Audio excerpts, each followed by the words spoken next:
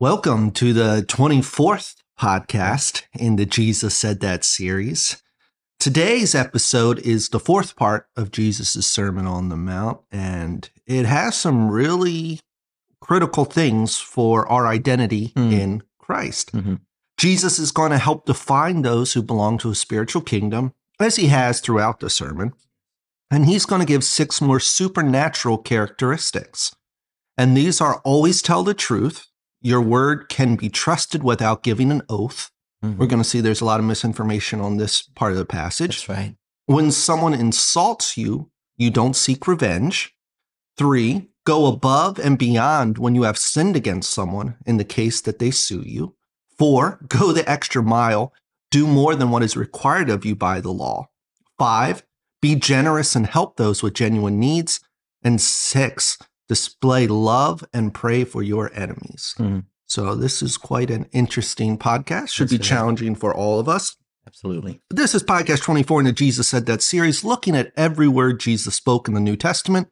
Today's episode is titled The Sermon on the Mount, Telling the Truth, Going the Second Mile, and Loving Your Enemies, and is taken from Matthew 5:33 through 48.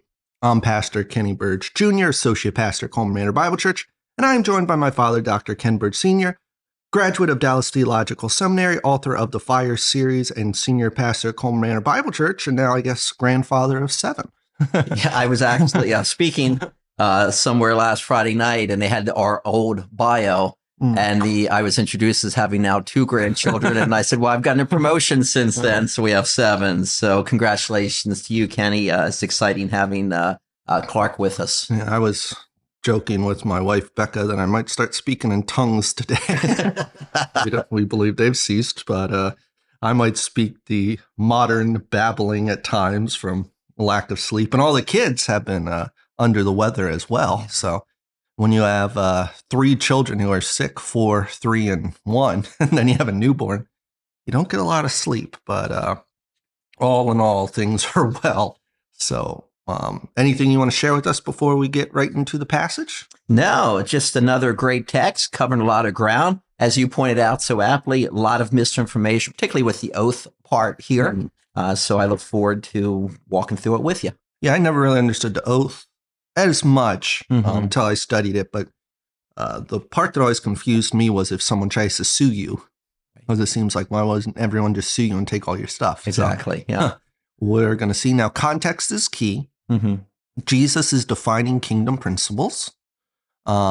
He's going to start with the next phase of his sermon. You have heard that it was said to our ancestors.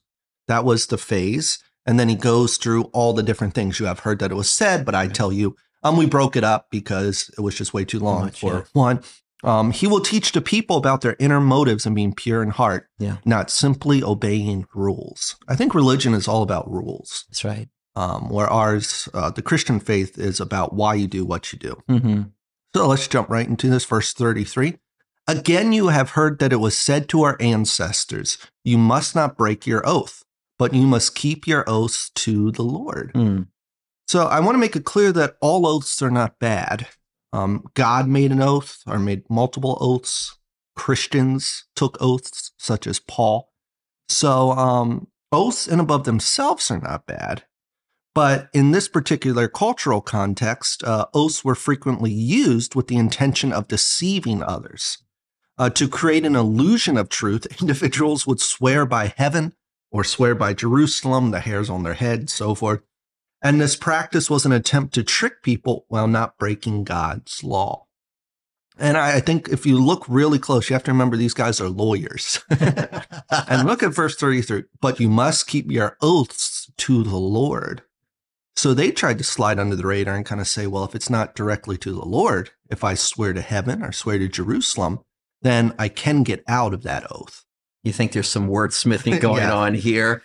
In Hebrews chapter 6, and I love the passage, the writer picks up that God gives a promise to Abraham. And since he could not swear by anyone greater, he swore by himself. And the point of the passage in Hebrews 6 is that God can't violate an oath, which obviously means oaths have been taken and he's taken them. And also he cannot break a promise. So unlike the scribes and Pharisees, God's word is enough. So it's really just, the point is being you speak the truth. Yes. Because he's going to say, but I tell you, don't take an oath at all. When someone makes a oath to the Lord or says, I swear to God, there was nothing they could do to break that oath. Even in their legal system, they were not allowed. Therefore, they would swear by other things to get out of their oath. So once again, I think Jesus is hitting the heart of the issue. It's not oath taking and above itself, but it's the heart issue of deceit, tricking people, saying, I promise, but then trying to get out of that promise on legal grounds. Jesus's argument is, why should you not need to take an oath? Right. Because your words are true and you are not deceitful, you should not need to. You should always tell the truth. When you say yes, you mean it. When you say no, you mean it. There's no deceit. There's no need for an oath because you're a person of integrity. So I kind of picture it as when they're swearing someone in and it's some criminal off the street as a witness. They make them swear because they don't trust the person. That's right. And that's kind of what the Pharisees and those would do back then. So, and your self-righteous practices come out so clear. The third command, you don't use the Lord's name in vain. We're not going to invoke the Lord's name. We're going to swear by this or swear by that. Just such hypocrisy to get around the telling the truth way. Because after all, the law was given for the moral purpose, but they just looked at the ceremonial, as we addressed in other podcasts. But I tell you, don't take an oath at all, either by heaven, because it is God's throne, or by earth, because it is his footstool, or by Jerusalem, because it is the city of the great king. Do not swear by your head, because you cannot make a single hair white or black. So Warren Wiersbe wrote, the more words a man uses to convince us, the more suspicious we should be. And I think Jesus is saying, never trust anyone who has to invoke something holy to be trusted. As those who belong to the kingdom, our word should be enough. Exactly. So I think that's a challenge for us as Christians today, too, as those who also belong to the kingdom, we always say yes or no, and we mean what we say.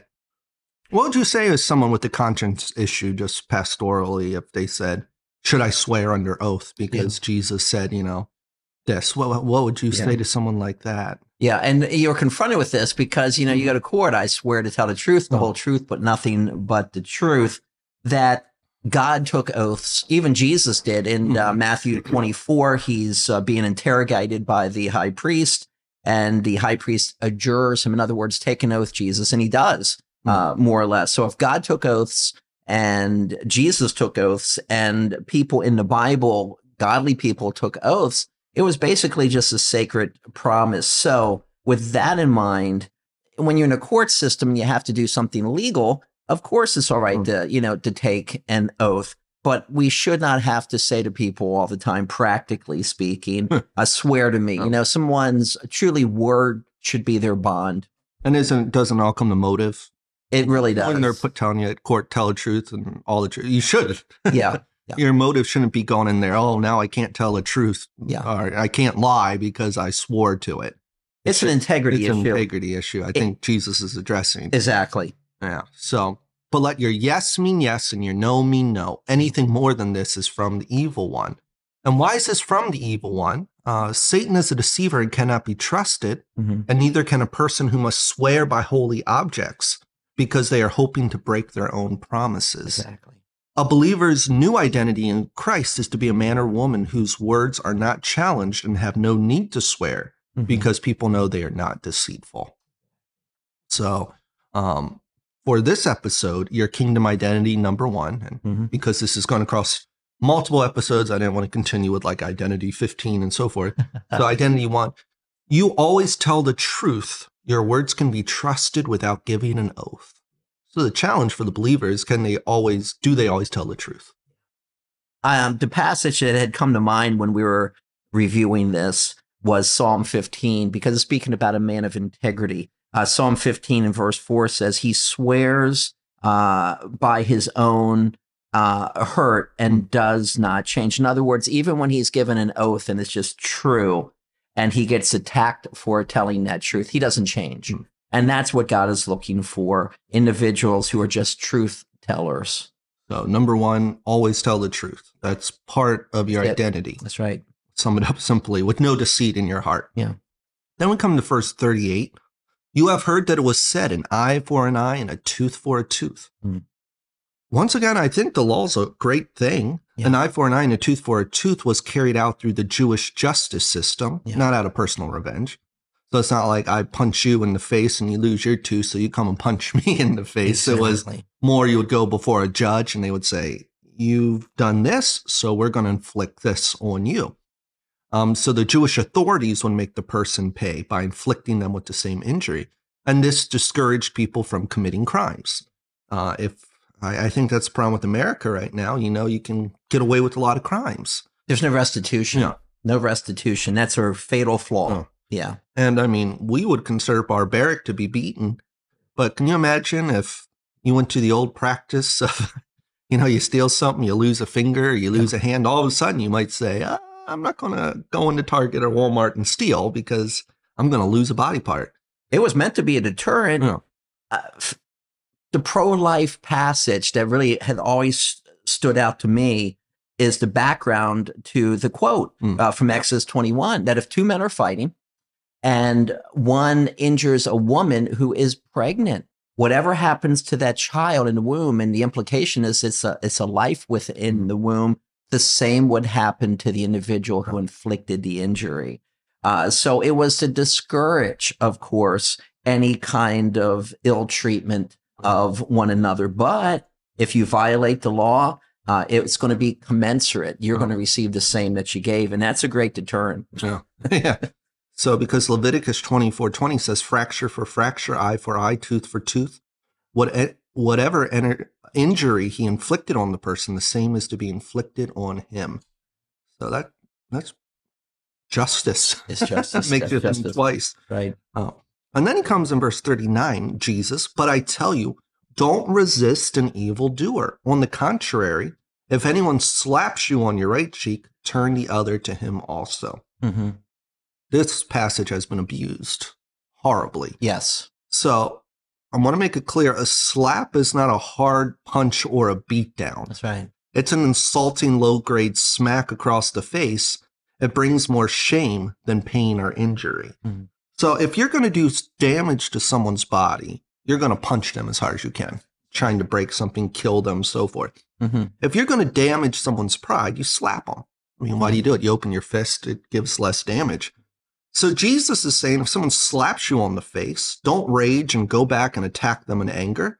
Let them slap the other cheek as well. Why? Because you are not avenging yourself, but giving it over to God. Once again, this is not natural. It's a sign that you belong to the kingdom of God.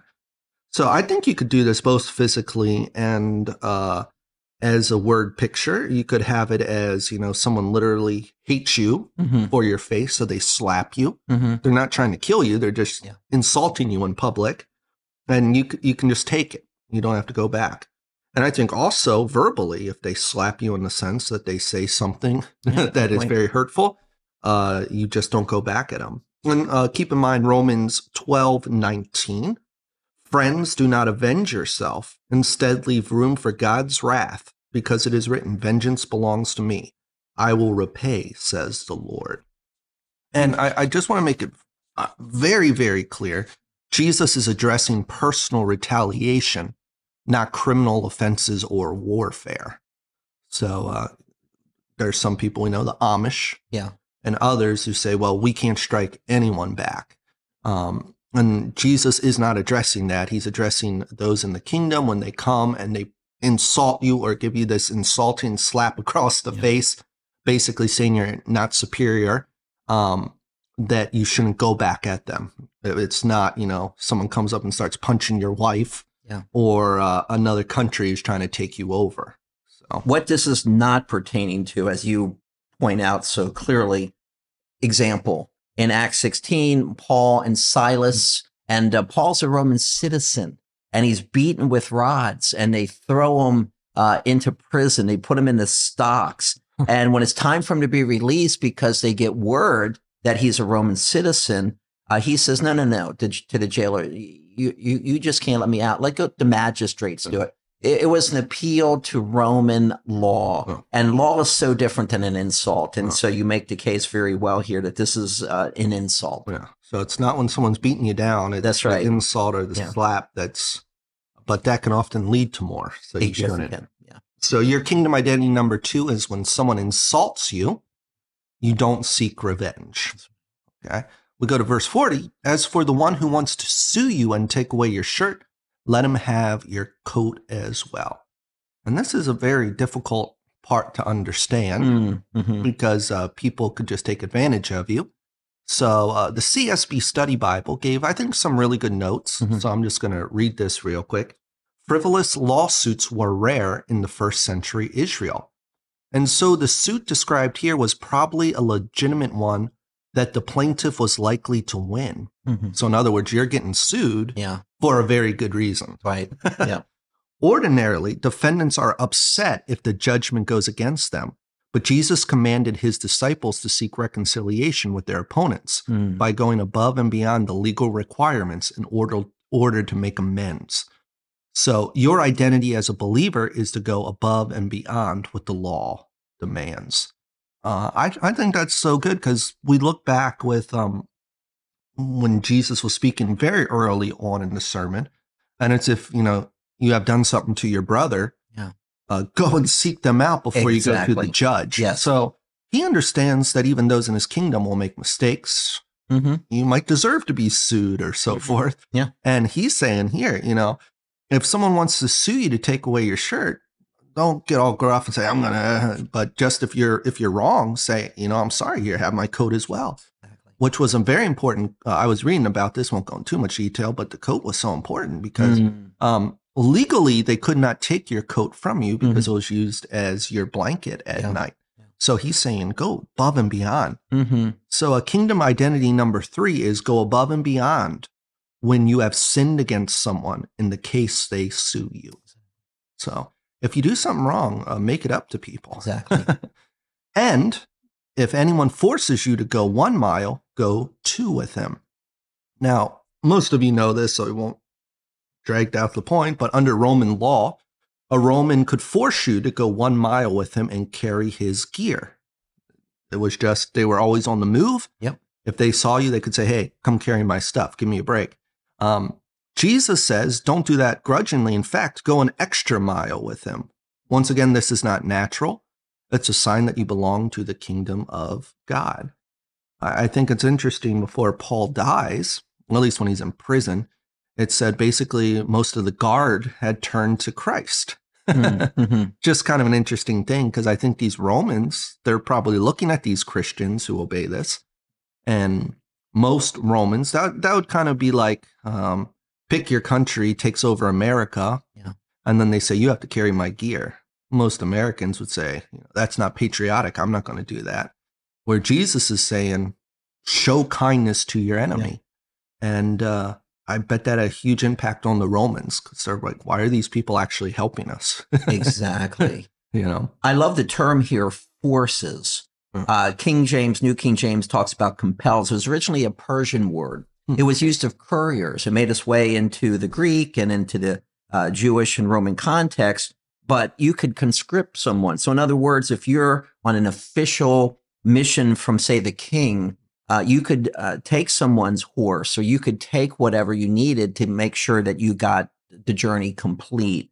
A quick example of this is Simon of Cyrene. He's conscripted to what? Help carry the cross of Jesus. So it's just an interesting word in how it's used. So when we act and go the extra mile, it makes that great impact and people don't understand. Yeah, because it's supernatural. Exactly.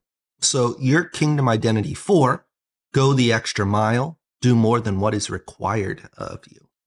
And this is even speaking in the context of with enemies. So I would say this applies to think bigger in the sense of when you're at work, try to go the extra mile if you can. For people just to see your identity.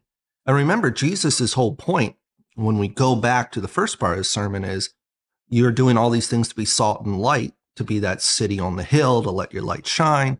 So the reason you're doing this is that so people will glorify God. Exactly. So that's why you're doing these kind of public things. He's going to go on the private things later, but these public acts. That's right. Give to the one who asks you, Jesus says, and don't turn away from the one who wants to borrow from you. Now, I want to make it clear, this is not talking about someone who wants to borrow your video game system, your car. You know, we all have people like that. There's many verses on sloths and lazy people. And, you know, you don't work, you don't eat, would later be told. But this is speaking about the one who has genuine needs. The person who comes to you and asks you, can I please have this? Can I just borrow this because I need, be it food, clothing, whatever. And we're not supposed to turn those people away. Exactly. If you belong to the kingdom of God, you should not be greedy, but generous. Example, the Good Samaritan doesn't know the guy who's beat up, but he provided for him because he had a genuine need. He was laying on the road in need of help. And that's how you love your neighbor. So when someone genuinely comes up to you, don't turn them away, but help them. I know at our church, when people have needs, we evaluate the situation. And for those who have not been responsible, we might do counseling with them, help them meet their need and counsel. Because, first of all, we don't have the money just to throw away. But this isn't saying, you know, haphazardly just give everything. This is to use with wisdom. So someone comes to you, show them love, and give to them. So Jesus is using very wise, giving very wise advice here. And he says, I want to say, the first 5 principles Jesus gives us here in this passage: always tell the truth. You don't have to give an oath. Okay. When someone insults you, don't seek revenge. Go above and beyond when you have sinned against somebody. In the case they sue you, hurt you, whatever, or you've done something to them, you've offended them. Go the extra mile. Do more than what is required of you. And number 5 now, be generous and help those who have genuine needs. And Jesus is now going to build upon that concept. When you have heard that it was said, love your neighbor and hate your enemy, which the law never states hate your enemy. No. So Jesus is referring to what we assume the Pharisees and the priests were teaching. Exactly. We assume the Jewish people let their patriotism take over their sense of loving their neighbors and taught that Jewish people must hate their enemies. And once again, this isn't talking about, you know, your country being attacked, being, you know, stuff like that, the law system. This is really talking about just someone that you know at work or your acquaintance within your town or wherever who hates you. Who does not like you for whatever reason. And Jesus says you need to love them, which we're going to see. But I tell you, love your enemies and pray for those who persecute you. So Jesus gives 2 examples of supernatural love. 1, love your enemies. Pray for those who hurt you. And a good question to ask is, why should we love our enemies and pray for them? And then Jesus is going to give the answer.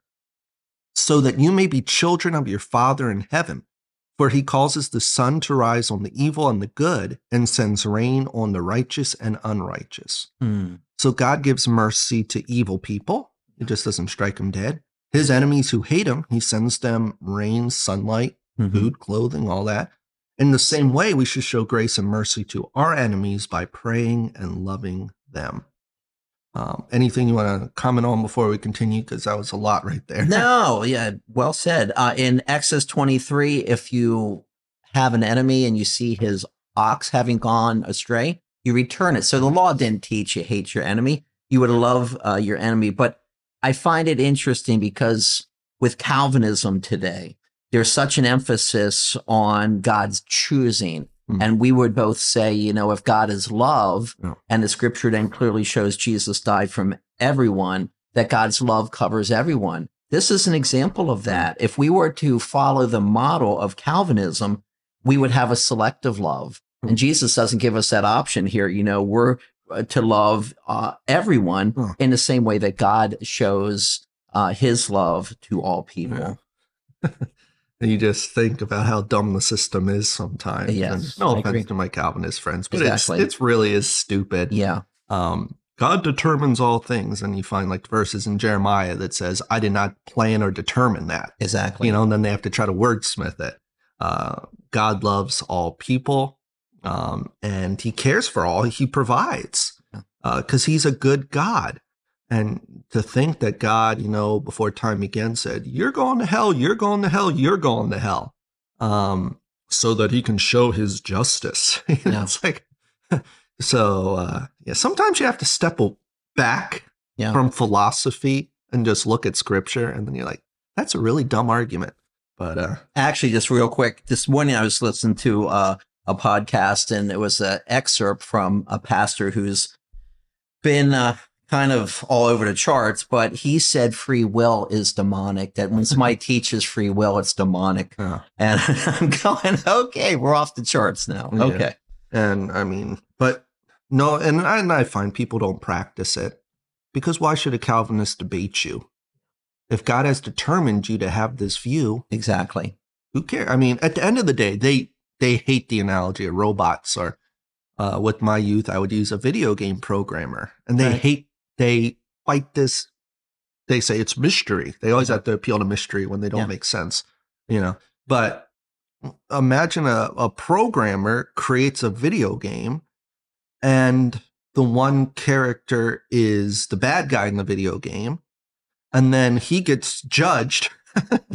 And then at the end of the game, he says, well, I'm not judging you because I made you that way. I'm judging you because of your crimes you've committed. And it's like, you programmed him to do that. So it's so stupid that, sometimes I think it's sad, but you just have to sit back and laugh, because like people can hold to that garbage if they want. Philosophy.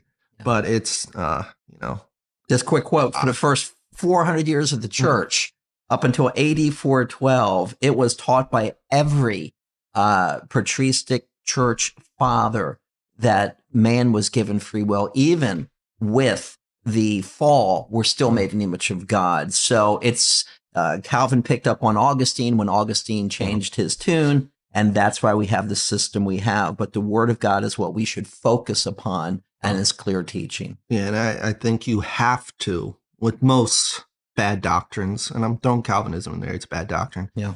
You have to read what I would call the later church fathers, look to the Puritans. Yeah. We won't look at all their crimes, but look at those types of guys, Calvin, and then say, okay, this is what they taught. So now with their teaching, let's throw that on the scripture. And then you start taking passages, Romans 9, which is clearly just saying God can harden, God had softened, nothing about damnation. Yeah. Because I mean, if he says, Jacob I loved, but Esau I hated, does that mean that Esau and all his descendants are going to hell? No. He's just saying how throughout time he had his purpose come to pass. Sure. And I'm just amazed. But, people believe it if they want to. I just don't want to stand before God one day and say, I taught all those people that you hated them. And you did not offer them salvation because it was your determined will that they go to hell, and then it's just bad. I've seen people do suicide who are Calvinist because they've seen, if God made me this way and maybe I'm predestined not to be saved, why not just take my life? And if I have these feelings to kill myself, God predestined me to have these feelings. Exactly. So, and obviously it's a broad stroke here with Calvinism because there's many in that genre. Some aren't determinist, many are, but and I think it kind of goes against this whole point of what Jesus is saying. Why is he telling his believers to do these things if they are unable to do them? Exactly. It's like, well, why teach if we're pre-programmed? Exactly. So, but side note, but threw that in. For if you love those who love you, what reward would you have? Don't even the tax collectors do the same? And if you greet only your brothers and sisters, what are you doing out of the ordinary? Don't even the Gentiles do the same? Once again, this is not supernatural love, but natural love. It's I love my brother because he's kind to me. He buys me a Christmas present. I buy him a Christmas present. That's fine. Sure. But that's not out of the ordinary. Jesus is saying that those who belong to the kingdom should not just love those who love you, but to love enemies. And it's hard to pray for people who slander you. It's hard to pray for people who hurt you. That's right. But you do it because Jesus, he loved us when we were in sin. So it's just imitating him. Jesus then makes an interesting pronouncement. I want to get your take on this. He says, be perfect, therefore, as your heavenly Father is perfect. Yeah. From what I can understand, the word perfect carries the idea of being mature, being kind of complete. Yeah. Not in the sense that you're fully sanctified, but you're mature. Your Father acts in mature ways, and he applies these principles. He loves his enemies. He provided salvation for all who believe. He died even for those who would reject him. Scripture says, since you are his sons and daughters, you should act the same way by showing love. Are you a mature Christian who applies these things, or are you self-centered? So I think when he's saying be perfect, therefore as your heavenly Father is perfect, he's saying you need to be mature and do all these things. What's your take on that? Yeah, no, I agree with you. To begin in verse 48, the therefore is what we call an inferential conjunction. He's taking what has gone before and now giving a conclusion. That helps. So everything that had just been said comes into play. He is asking the saints to be mature. But then on the other hand, when you look at the nature of God, he is perfect. He fulfills the law and he completes what needs to be done in order that we can be righteous. But yeah, there's definitely this aspect of his children needing to be mature, and maturity is acting upon truth and doing these things that don't come natural, but supernatural. And wouldn't you say maybe not 100%, but to a degree, maturity and being perfect are kind of commingled? Yes. That when you're mature, you're doing everything you should be doing. Right. Once again, I'm not saying you've been to the next level in your sanctification process, but you are mature. Yeah. God, we would say, is mature. He's perfect. Yeah. And Jesus says you need to be perfect just like he's perfect. So, and this brings us I have one simple point. It has sub-points, but let's just jump to it. Our employment. Jesus revealed how a mature believer in the kingdom should behave. So here's your identity as a mature believer in Christ from today's episode, because we have many others at the beginning of his sermon, Beatitudes and so forth. Always tell the truth. So now this is when I would challenge the listener to examine themselves. Do you always tell the truth? When you say you will be there, will you be there? When you say I will do this, will you do this? Are you a trustworthy person? Because you always tell the truth. And you're the type of person, you don't even have to say, I swear I'll be there, or anything like that, because people, when you say it, it's done. Yeah. When someone insults you, you don't seek revenge. That's a hard one. Yeah. Be it personal insult or even a slap across the face. That goes so against our culture, but you don't seek revenge. Back when I had cable, because we cut cable due to cost and honestly wasted time. But I used to watch, some sports shows, and you would have guys, and they're all egomaniacs, most of them. Yeah. And they're like, yeah, if someone says something bad to me, I'm just going to go right back. That kind of whole attitude. Sadly, that's what I see. We're located right outside of DC, and, the culture is a very violent culture, and it's if someone hurts you, you get all up in their face, and you even see like little kids at youth group 4 and 5 trying to square up, like do their little thing. It's like, oh, it's so awful. Yeah. But when someone insults you, you take it. Can you do that? It's supernatural. You need God's help. Go above. This is 3. Go above and beyond when someone has sinned. Let me say it again. Make it clear. Go above and beyond when you have sinned against someone in the case that they sue you or they're coming at you. In other words, you're the one who's done something wrong. Do you go above and beyond to say, hey, I messed this up. I want to make it up to you. We should do that. Go the extra mile. That's number 4. Do more than what is required of you. Don't do the bare minimum and complain. Without going into details, wouldn't you agree with ministry? If people would go the extra mile, it would be so much better. Absolutely. I feel like a lot of people just do the bare minimum, where it's like if they went the extra mile, so much more would be done. In every aspect of the Christian life, that is so true. No. And we'd have so much more done because we'd be running on grace and not necessarily. And Paul even says, I've accomplished more than the rest of the apostles. How?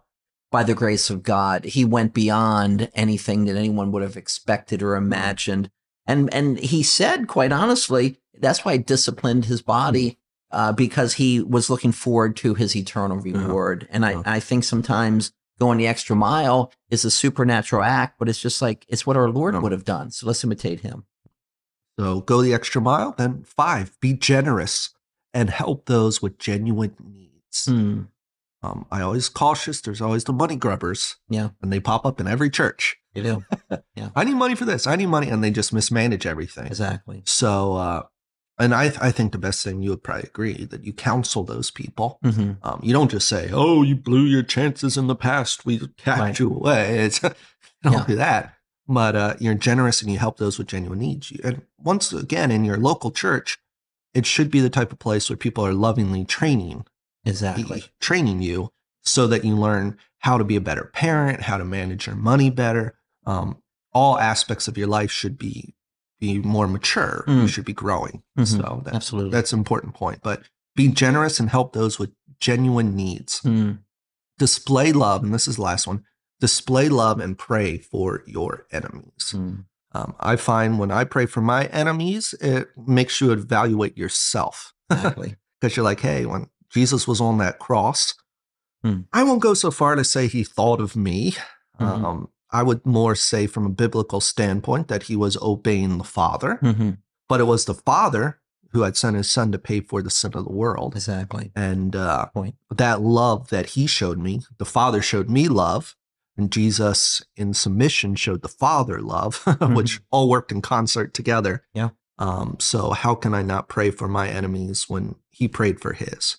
So questions I need to ask myself, and just a couple short ones. Am I a mature Christian as defined by Jesus? Am I exhibiting these characteristics Jesus spoke of in my daily life? So we can't just talk about them. We have to live them.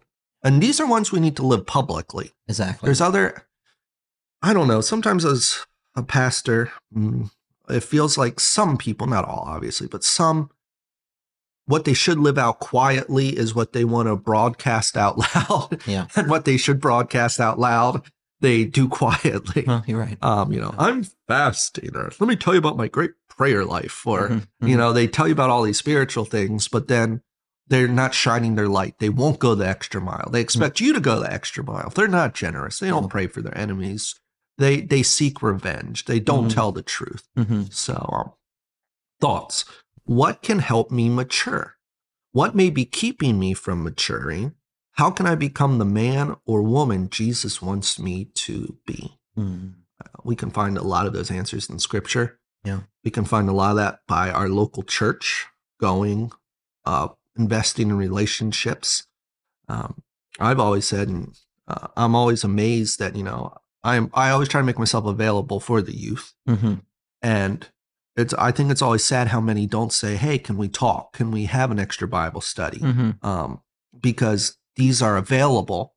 And I kind of wish sometimes more would say, how can I mature? Or come and say, I'm weak in this area. Some of the best questions I've been asked is by people who are honest and say, tell me where I'm weakest, or tell me where I'm lacking, and to have that conversation because they want to grow. Any thoughts before we finish up here? No, transparency is such a blessing to the pastoral staff, because we want people to recognize their own faults as we recognize our own faults and work on them. Paul expected the Corinthians to be mature after 5 years. He was there in AD 51. He writes Corinthians in about 56, and he has to speak to them as still the carnal. So we should be maturing, and by it being attached to Christ and walking with him, we can do the supernatural and not just the natural. Yeah, and you're not a robot. Right. So it takes work.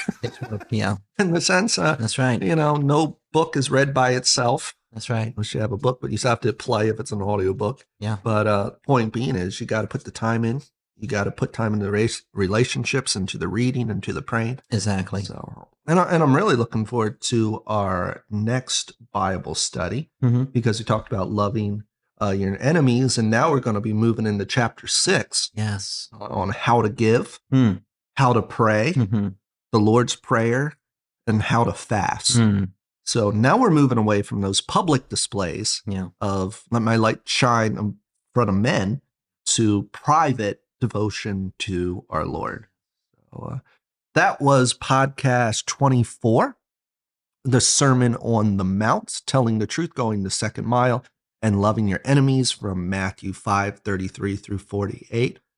We always love to hear from you. If you watch this, just give it a little like. Lets us know that people are engaged. It helps.